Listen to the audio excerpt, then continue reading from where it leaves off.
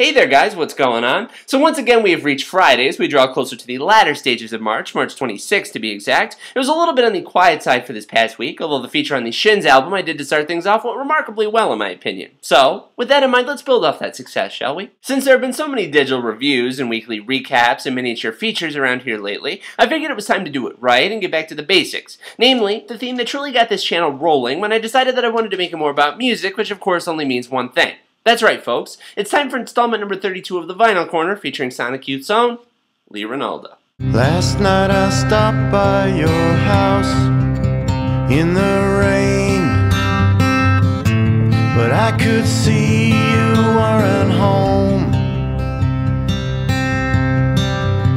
Everything comes to a stop up here on Lee Ranaldo is a singer, guitarist, writer, producer, and visual artist who, as I just stated there a moment ago, is best known for being a co-founder of the alt-rock outfit Sonic Youth.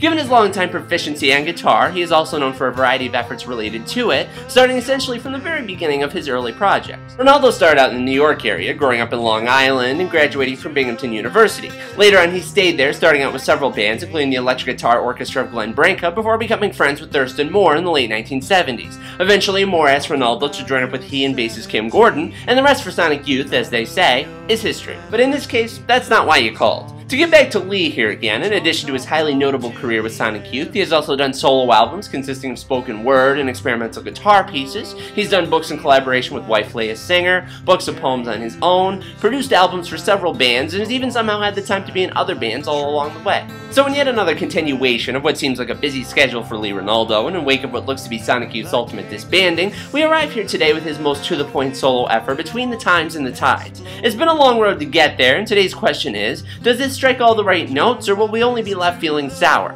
I don't know about you, but I think we're going to learn more about that in today's review. Enjoy. I was traveling light, traveling with a friend, as Christina came of age. I hung with Christina's friends, they would all come round the house. Lee Ranaldo's Between the Times and the Tides is a mixed bag of excellently produced elements from start to finish. For one thing, it quite neatly bottles the lightning and live wire tension of what was Sonic Youth's frenetic experimental rock sound and channels it into the most up-tempo moments of this record. While Thurston Moore is opted for more intelligently sculpted softness on his solo material, Between the Times and the Tides takes the time to warble, scratch, and bend on even its momentary respites. Ranaldo may have been a bit more in the shadows with his musical operations, but with this new release he pulls no punches and makes his case to be a capable frontman by shake, rattle, and rolling from the word go. Guitars sizzle and shimmer, organs wail, bass thumps, and drums thrash as Ranaldo vocally channels his best vintage Michael Stipe from R.E.M. with a dash of Alejandro Escovedo to create a gritty world of dark prog rock that would make the likes of Stephen Malkmus proud. Tell me, my love,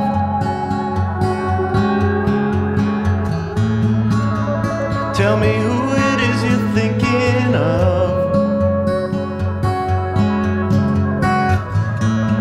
I have come here for your heart. Whether it's fast or slow, a steady fog-like haze of instrumental delight hovers over this entire record as contributors like Sonic Youth's own Steve Shelley, Wilco's Nels Klein, bassist Erwin Menken, and jack-of-all-trades Jim O'Rourke make their presence strongly felt in this darkly woven tapestry. Klein especially proves to be a highly appreciated asset, as his solos ring out in their distinctive clamor and his slide playing gets taken to new heights that even his time in Wilco hasn't yielded to yet. It also must be noted that one of the really nice parts amongst many of this record's construction is that while Lee is an older man at the age of 56, who's been active in music since the late 70s, he doesn't write this specifically from the latter half of the road with some intent to convey wisdom as he departs. He doesn't slow down or get too contemplative, rather he kicks it up a notch and delivers an effort that sounds as relevant and biting as anything done by slick young rock bands trying to crack into the indie or alternative genre today.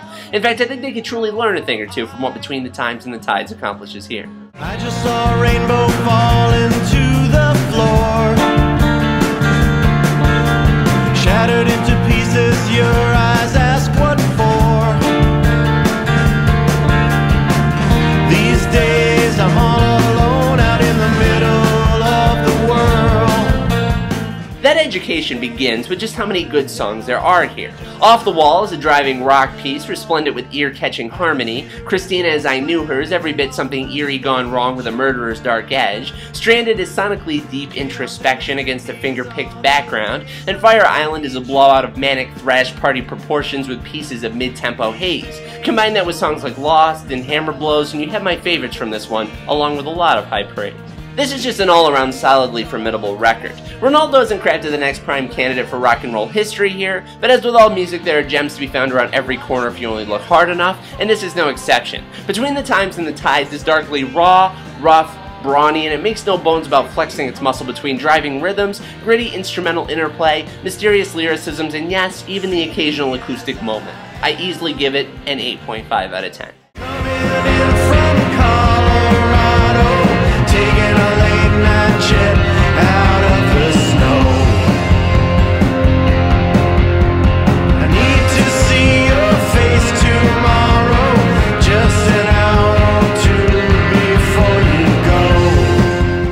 Alrighty, now as for the vinyl itself, as you can see here, we really have one of the nicer vinyl constructions that I've seen so far in 2012. Courtesy of Matador Records, which shipped this in incredibly quick and awesome fashion. Obviously, of course, cover up close, with a very cool, interesting little part to it. The lettering here on Lee Ranaldo Between the Times and the Tides is raised. I know that's not really a big deal, but I thought that that was kind of a cool little thing there. I don't know why. I've never really encountered that before, so I thought that was pretty cool. We have a nice gatefold here with a ton of photos, and the cool part about these photos is that they are all glossy. I don't know if it's supposed to sort of mimic how a photo feels when you touch it, like an old style photo, but everything on here that you feel, it's all glossy. Not this part here with the little description from Lee and some different stuff in there, but all the production photos, all the different things, glossy. I don't know, I'm very impressed with that. I've never seen that in a vinyl either.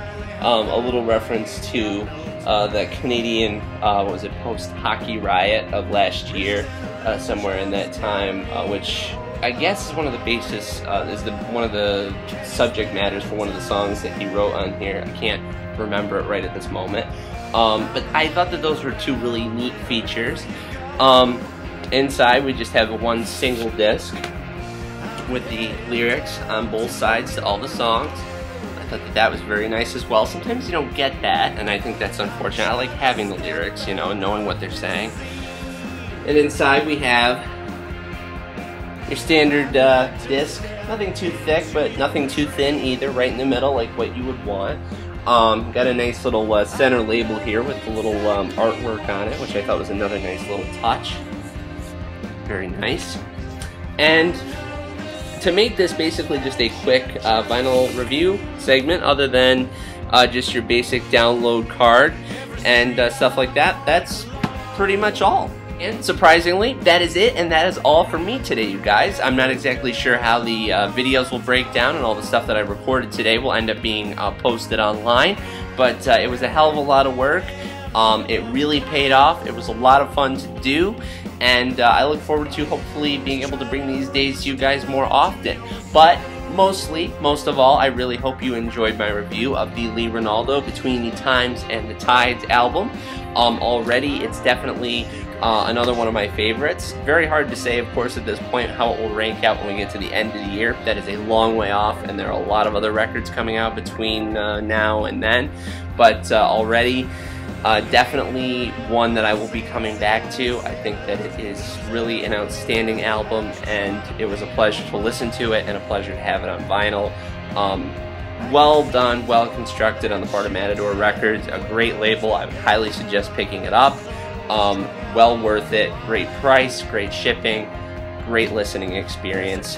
I highly, highly suggest this one. And until next time, guys, keep your music flowing and your vinyl spinning. As per usual, I will see you all very, very soon.